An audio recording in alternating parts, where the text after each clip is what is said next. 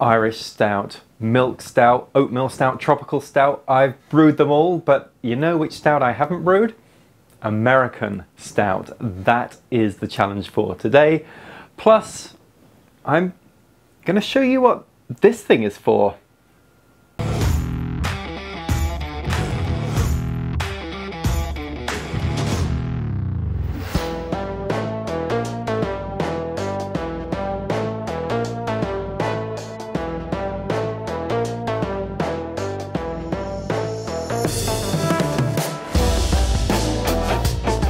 I'm Martin Keane, taking the Homebrew Challenge to brew 99 beers in 99 weeks. And if you've seen some of my other videos in this series, well, two things. One, you've probably seen me brew a stout. I've done quite a few. And two, you might be familiar with my woes with this extractor fan. It is always dripping down during the boil. Well, today I am testing something from Spike Brewing. It's a steam condenser lid, which should mean I don't need to use this thing at all. We're going to put this to the test with today's beer, American Stout.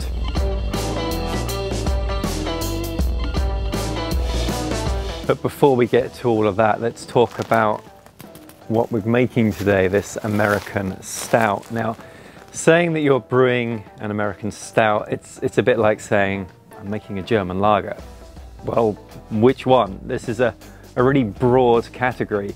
Over the last 10, 20 years, craft brewers have done all sorts of cool and interesting things with American stouts. You know, ingredients like chocolate and coffee have been quite common, but also some other pretty far out things as well.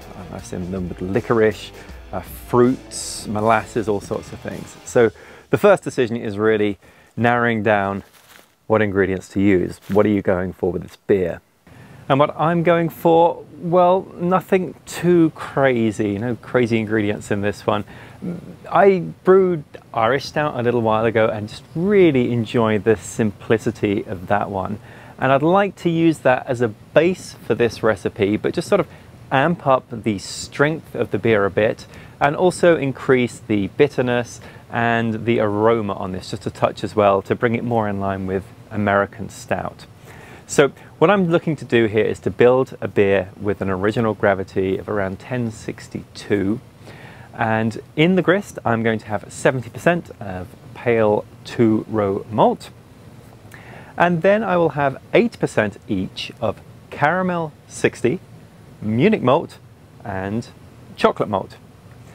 Then I'm going to add in 3% each Roasted Barley and Flaked Barley.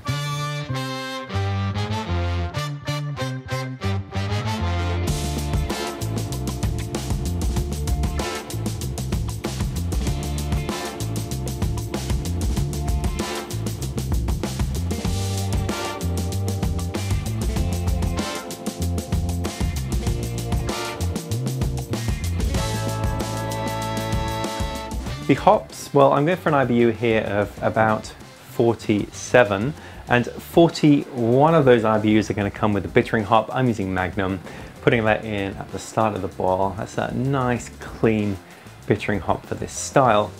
Then I'm using Cascade as my flavor and aroma hop, so I'm going to put in 1 ounce of Cascade in with 10 minutes left, and then another ounce in at flame out.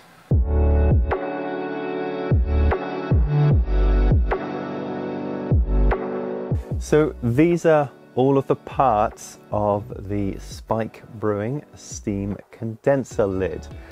This is the lid itself. It has 3 ports, and this is the 10-gallon version of this lid. So you need to buy the lid that's going to fit your brewing system, and if you go onto the Spike Brewing website, they list the dimensions so you can see whether or not your kettle is going to fit this lid. Now, the basic idea of this is that as steam rises in the boil, we are going to use cooled water to condense that steam and get rid of it. So let me start to build this thing up. So we've got some piping here, which is really the main connection to the lid. So I'm going to connect this up with a clamp and a gasket. Okay, there we go. And then I've got two other ports here. One of these is used just to sort of add stuff in during the boil. So if you're making hop additions, for example, I think you could put them through here. And then here we basically have a window into what's going on in the kettle. And again, I've got a gasket and then just this clear piece of plastic, which I'm going to clamp on here. So that's all of the ports filled on the kettle. And now you can see that as the steam is going to rise here during the boil, we are going to send cold water down here and it's going to exit out the other end of this pipe.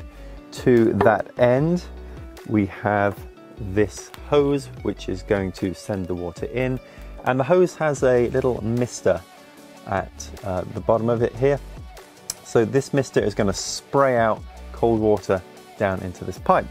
And then the last thing to add is this drain hose. So this is where the water is going to go once it's done its business of cooling, and also the steam that we've condensed will come out here as well. So that's it, pretty easy to put together, just a case of screwing in a few clamps. Now we need to send water in here, and to do that there is a supplied little pump.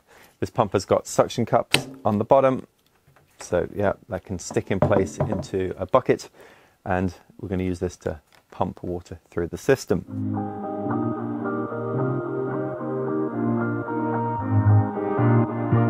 So what's happening here now is the water is coming in through here, running back out through here once it's gone through the mister, and any steam that comes up should be converted back to liquid and flowed out there as well.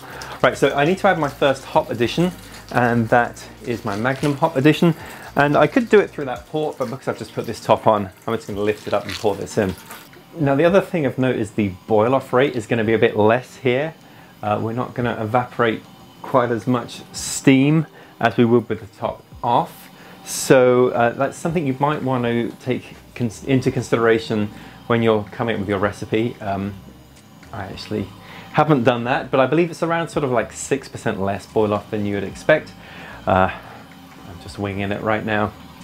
But there's already a lot to be said by the fact that I don't have this fan running super loud all the time. I've just got the drip of this coming in here, and I can hear the heating element going on and off in my kettle, but that's it. So much more relaxing experience. The only thing I need to keep on top of is just to make sure that there is enough cold water here in this bucket.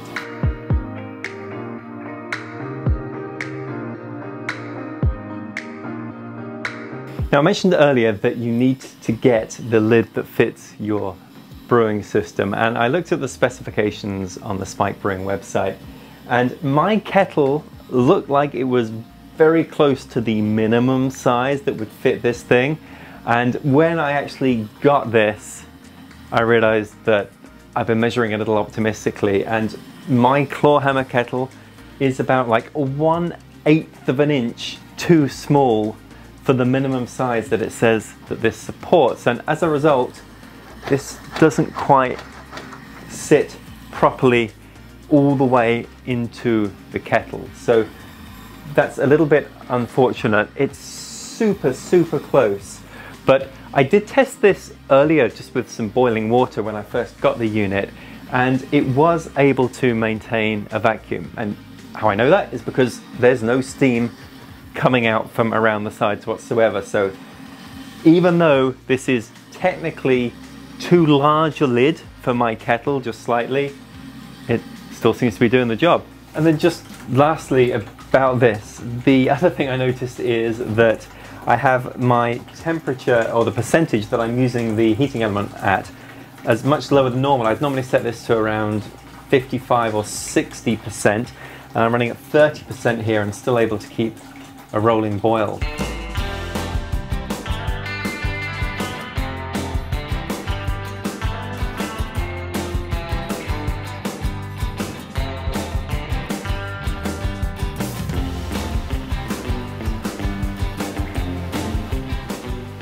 Beer is in the fermenter. I took a gravity reading, 1054. I was looking for 1062. And yeah, I think that is what happens when you wing it. I took no notice of the fact that my boil off rate would be less. I used the regular profile in Beersmith, and that's why I've missed my gravity. I did take a gravity reading at the end of the mash. I was where I should be at the end of the mash. So that is something to keep in mind, that you're just not going to condense the beer as much in this sort of system. So you need to account for that in your beer brewing software. Anyway, it's yeast time. Now I'm using Wyeast 1056. I used this in my American Porter just recently as well. This is a great strain for strong dark beers. I'm going to ferment at 68 Fahrenheit to 20 Celsius, and in a few weeks I'll be back.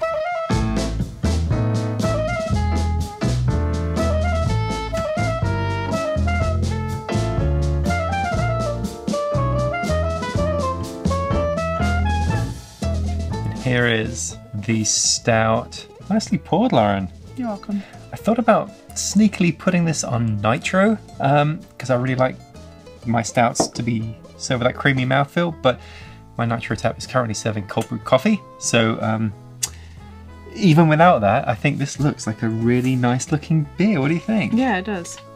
Okay, I think this is the darkest beer that you've made so far, because I can't see through it. There is no light coming through this, is there? Unless like you look at the very bottom where your fingers are. Yeah. You said last week's beer was, could you say crimson? No, not crimson. There's a little bit of like mahogany. Mahogany. Mahogany. Yeah. You said it's mahogany, and this one is just like This is jet black. black. Yeah. Like I can see the reflections of the. I can see my reflection in this. Like. How's my hair look? I mean, your head Yeah. looks kind of shiny. Really can. Okay. Well. Well, it's very, very dark. Yeah, very dark. Okay. How about aroma? Smells like coffee. It does. It smells like coffee. It smells roasted. Yeah, no, there's definitely, that smells very roasty, very much like coffee. From what I heard, it could sometimes have subtle hints of dark chocolate, which I like. I don't smell that.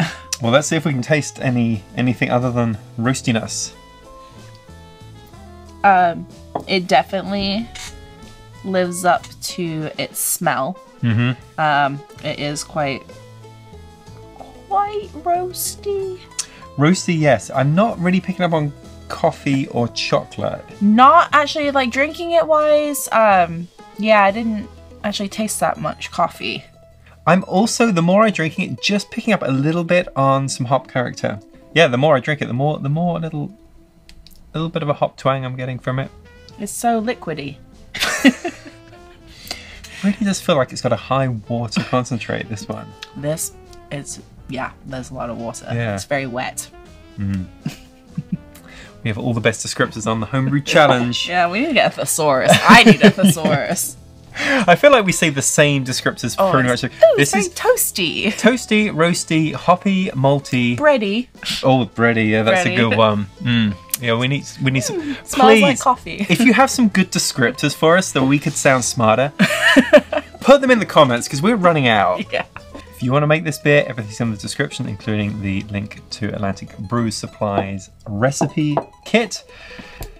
We have another stout on the menu next week. Okay. It's a different type of stout, and it will be maybe a little stronger.